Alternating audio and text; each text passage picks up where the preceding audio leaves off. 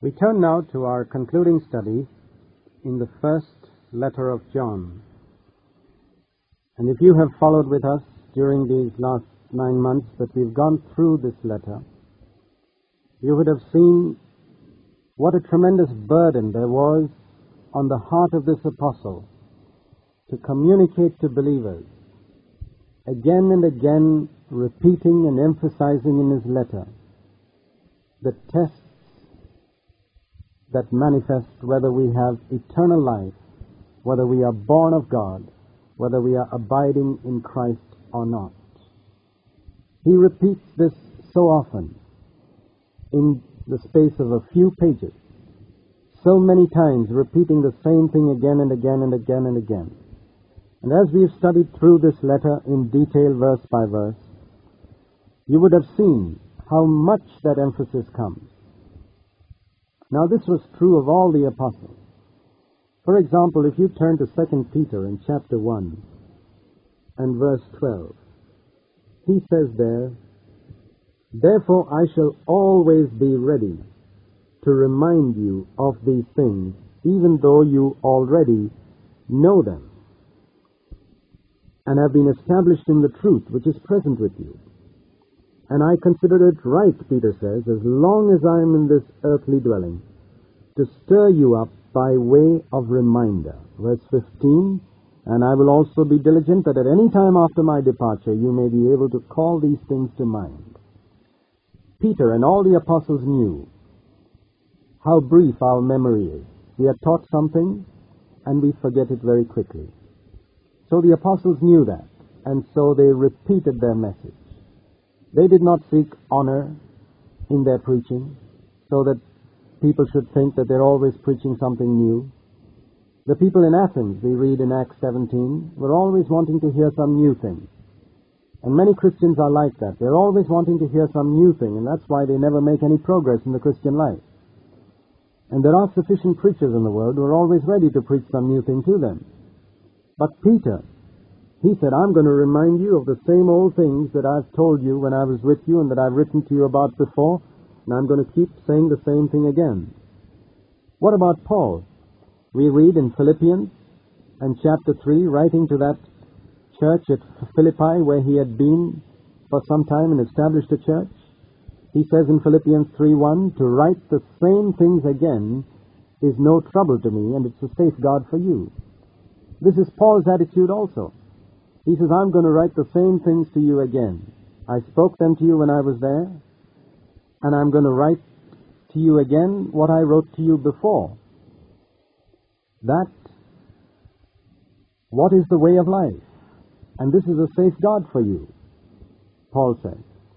It's no trouble to me, but it's a safeguard for you. Repetition. And any man who follows in the footsteps of Peter and Paul will have to follow their example here. He says to the Thessalonians too, 2 Thessalonians chapter 2 verse 5, "Do you not remember that when I was with you, I was telling you these things?" He told them these things, and he repeated them again in a letter. You read, for example, in John's epistle, the one that we have studied, 1 John chapter 2 verse 21. 1 John 2:21, he says, "I have not written to you because you do not know the truth, because you know it." Then why are you writing it, John?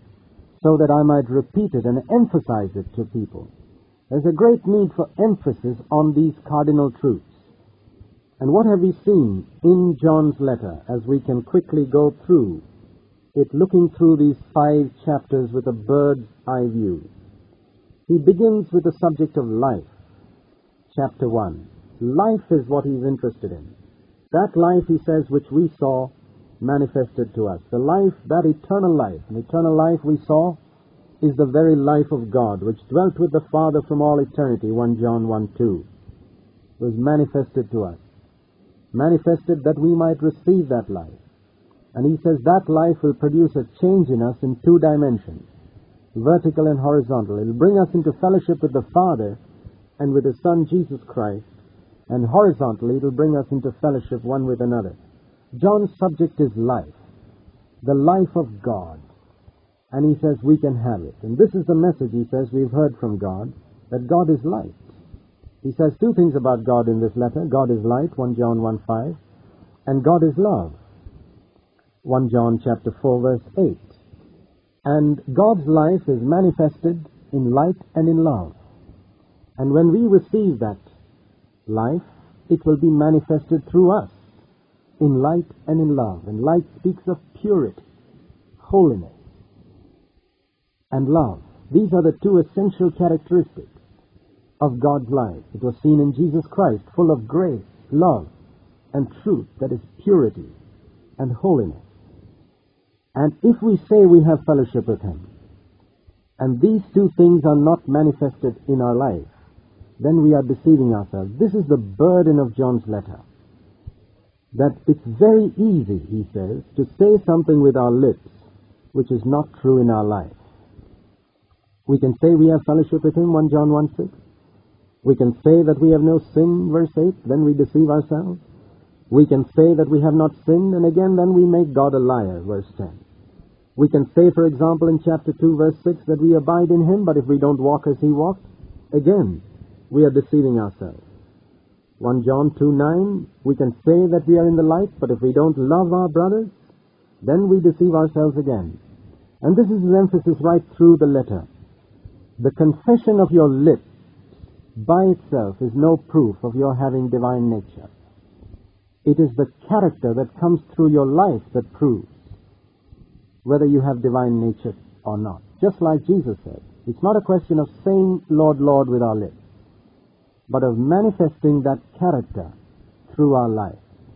When we realize that John the Apostle is writing this letter at the end of 65 years of walking with God, having established churches in many parts of the Mediterranean, and having observed Christians of various types, deceivers and sincere people, over 65 years, and here is his last letter to the church. Imagine the burden that is on the Apostle's heart. And there are many who feel, tradition seems to tell us, that this is possibly the last letter of inspired Scripture. That even the book of Revelation was written before John wrote this first letter. And even 2nd and 3rd John were written before. And if that is true, then this is the last portion of inspired Scripture. Just like Malachi was the last portion of inspired Scripture before Jesus came to earth. Here is the last portion of inspired Scripture, and you see there his emphasis is not on evangelism, it is not on gifts of the Spirit, it is not on supernatural manifestation. What is the burden of the last inspired Scripture written by an apostle? It is holiness of life, obedience to God's commandments, loving your fellow believers, laying down your life that other believers may have God's life communicated to them through you. Bearing the cross, in other words, dying to yourself that others might have life. And confessing, this is the foundation for it all, 1 John 4:2, that Jesus Christ has come in the flesh, that He came with our flesh and manifested this life in His own human body. And through the Holy Spirit whom He gives to us, we too can manifest that same life of Jesus that was manifested on this earth 1900 years ago. And thus God can be seen through us, not just individually. It must be seen individually in the one who is born of God, not committing sin, chapter 3, verse 9. In the one who is born of God, practicing righteousness, chapter 2:29. In the one who is born of God, loving his fellow believers, chapter 4, verse 8. The one who is born of God, overcoming the world, chapter 5, verse 4. But also in the Christian community, 1 John 4:12. If we love one another, God dwells in us. This is the burden of the apostle, all these things that I have mentioned. And if we are to follow in the footsteps of the apostle, this will be the burden of our preaching, those of us who are preachers of the word, and those of us who are called to follow Jesus. This will be what we seek to emphasize in our life and in the church in which God calls us to fellowship. God grant that it will be so.